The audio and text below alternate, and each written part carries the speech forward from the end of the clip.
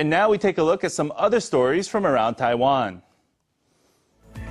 In its latest move to crack down on fare evasion, TRA has announced that starting next year, passengers will only have 10 minutes to exit a train station after they've arrived, or face a fine of at least 15 NT dollars. Those with valid platform passes will have 1 hour on the platform.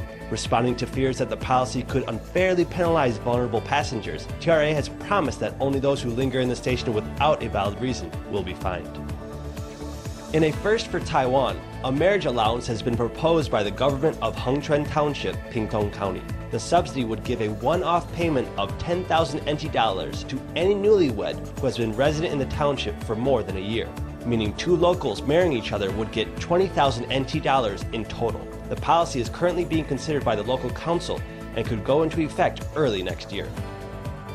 National Kaohsiung University of Applied Sciences has partnered with the prestigious Philippine University for the first time to offer students a summer English camp. The program uses travel to make English learning more effective, as well as helping students learn about the Philippines, a key economic partner in Taiwan's new Southbound Policy. The Ateneo de Manila University, founded in 1859, is the third oldest university in the Philippines and is still considered one of its foremost centers of learning.